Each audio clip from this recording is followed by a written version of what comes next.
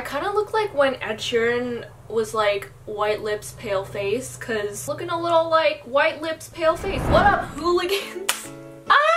Every time I say that, I feel so awkward, but at the same time, my body's just telling me to say it. It's Jennifer, and today I am bringing you guys my long-awaited thrift flip video. If you guys don't know what that is, it's basically where I take clothes from the thrift store and try to remake them into newer, cooler, hipper, trendier clothes. How many more adjectives do I need? If you guys watched my thrift haul, I don't know when I posted it, but it's been a while. You guys have been asking for this video for the longest time because I said I was gonna do it, and I'm finally bringing you guys it today.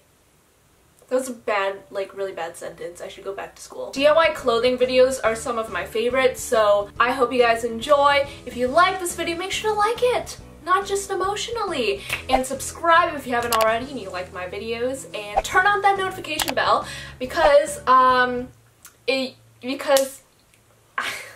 would be cool. And if you do turn it on and you comment down below, you might be featured as shout out of the week at the end of my next video. Oh, also follow me on Instagram and Twitter. I love talking to you guys on there, and I'm gonna be traveling also, so that's the best way that you can keep up with me. Coolio, coolio. Is there anything else I want to say? Oh wait, if you guys want to see more, I mean, you guys don't really know if you want to see more yet because you haven't watched the video, but let me know after you finish the video if you want to see more thrift flip videos. That's really hard to say. Let's get started! Ahoo! Alright, so the first shirt that I wanted to transform was this just plain white t-shirt. I'm sure you guys have seen these Gildan t-shirts before. Whenever I used to go volunteering, they would always use like Gildan t-shirts for those like free shirts that they would give you.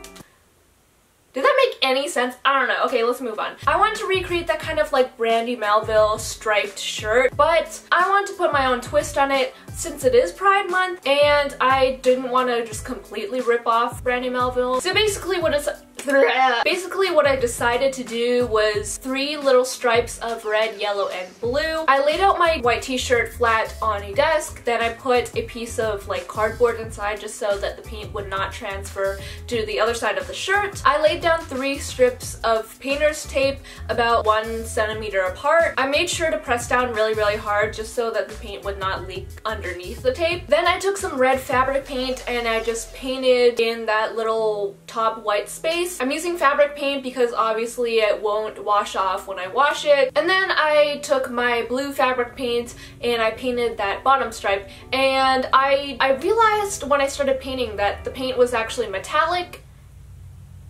which was not my intention, but it turned out fine, but we're going with it. Okay, so I let those dry until they like dried, and then after that I pulled off the painter's tape, and I wasn't sure if you were supposed to pull off the tape before they were dry or after they were dry, but I just pulled them off after they were dry, and it turned out well, so it's Gucci. And then after that I laid down 2 more pieces of painter's tape so that I could have a line in between the red and blue, and then I just painted in my yellow stripe with some yellow fabric paint. And remember, when you are painting on a shirt, you want to paint away from the edge of the tape and towards the middle of the stripe. That's just so that the paint won't leak underneath the tape and you won't have any messy lines. Once that was dry, I just took off the tape, and then I had my beautiful rainbow shirt. And for some reason this reminds me of like Costco, even though Costco's colors are like not like that at all. So I don't really know why. I don't know, dude. I really don't know.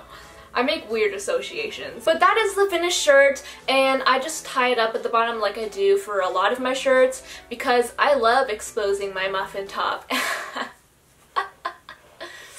I really don't. Okay, next up I decided to transform this white turtleneck shirt that you guys saw in my thrift haul. I was really confused about like how I should transform this because when I bought it I was like, this is a really cool shirt. I don't have any turtlenecks. This would be cool to wear. But then I realized it's like, it kind of makes me look like a nun or a nurse. At the thrift store, I also found this giant pack of zippers, and I decided it would be a good idea to just like slap on a zipper because I feel like that whole zipper down the middle of the shirt thing is coming back in. I could be totally wrong though, I have no idea. I'm not a fashionista. I know Michael Kors. Please don't take fashion advice from me. I'm just doing my best. So basically, to create the look that I had in my head, I cut down the middle of the shirt from the turtleneck and a quarter way down the front of the shirt. And then to the right and left of the cut, I just did 2 little horizontal cuts so that I had 2 long flaps that I could fold in. And then I also cut a little flap at the bottom. Then I took some fabric glue. You can also use E6000 glue.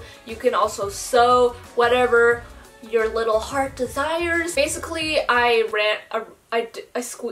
squeezed a line of fabric glue down the...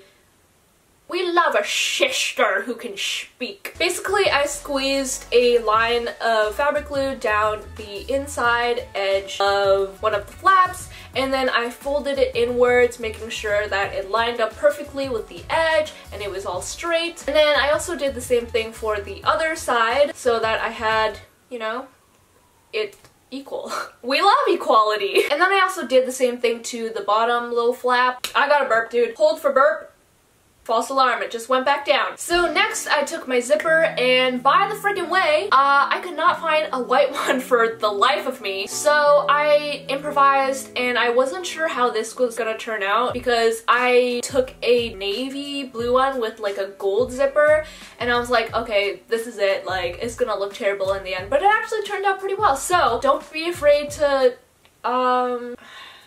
I'm really good at inspiration. So then I just laid my zipper on my shirt and then marked off what amount of zipper I needed, and then I just cut it off. So I realized I needed to create a new stopper for the zipper since I cut the original one off. I don't know why, but I decided fabric glue would be a good idea, so I kind of just squeezed it over the bottom of the zipper. Turns out it didn't work. So I retried the whole thing with some E6000 glue, and that worked a lot better, so I just ran with it. And then it was time to put the zipper inside the shirt. Initially, I wanted to sew it in by hand, and this turned out to be a very bad idea because, as you can see, I literally cannot push the needle in for the life of me. And plus, even if I did manage to get it in, it would have taken me like 20,000 hours. So I decided to scrap that idea, and I just used some E6000 glue to glue it all together. So I just squeezed out a line of E6000 glue onto the edge of the zipper and then stuck it together, and I did that to both sides and also the bottom. I also took a little gold ring, and this was from back in the day when I thought I was a friggin' fashionista and bought like 20 midi rings and I never wore them. So I just took one of them and hooked it onto the zipper,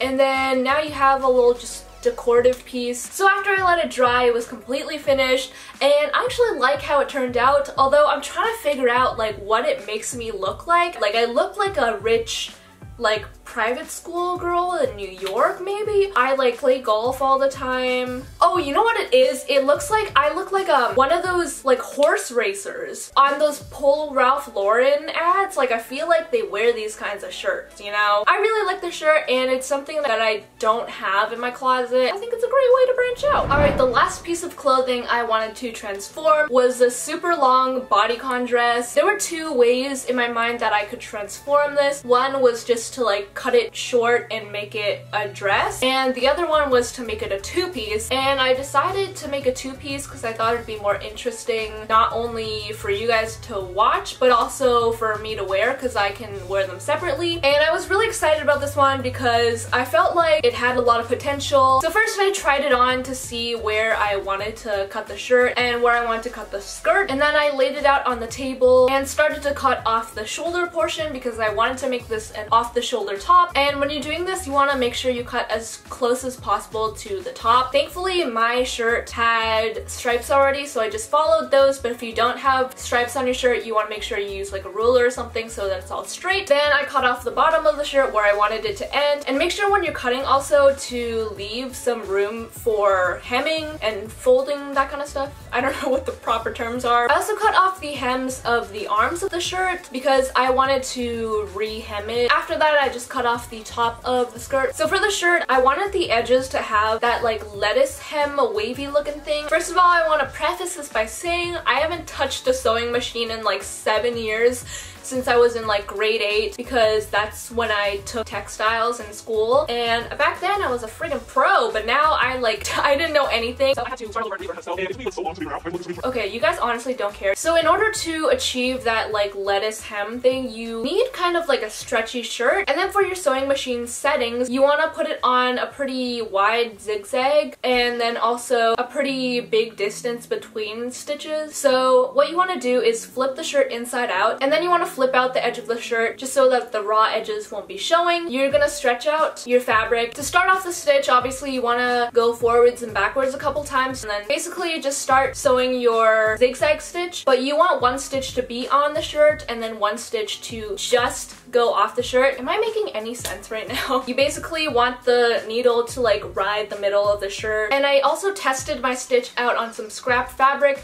before I did it on the real shirt, so I recommend doing that first. As you keep going, you want to remember to keep stretching out the fabric. You should be able to see your lettuce hem starting to form when it comes out of the machine. And then you want to end the stitch by obviously going forwards and backwards. I feel like this is basic knowledge if you guys know how to sew. And then there's your lettuce hem. I was friggin' shooketh to the core when I saw this. So I kept doing that same stitch to all of the unhemmed edges, the top of the shirt, the bottom of the shirt, and also the other arm. So after I finished all of those, if I do say so myself, I think it turned out pretty good. Okay, on to the skirt. First of all, I tried it on to see how much of the waist I needed to take in. I turned the skirt inside out, and then I used an eyeliner pencil to mark it because I'm not a professional, I'm not Michael Kors. And I went over to my sewing machine and kind of just hemmed a straight line down where I marked, and it turned out pretty well. I tried it on afterwards and it fit, so I cut off all of the excess. Okay, and then I had to figure out how to sew a freaking waistband in. I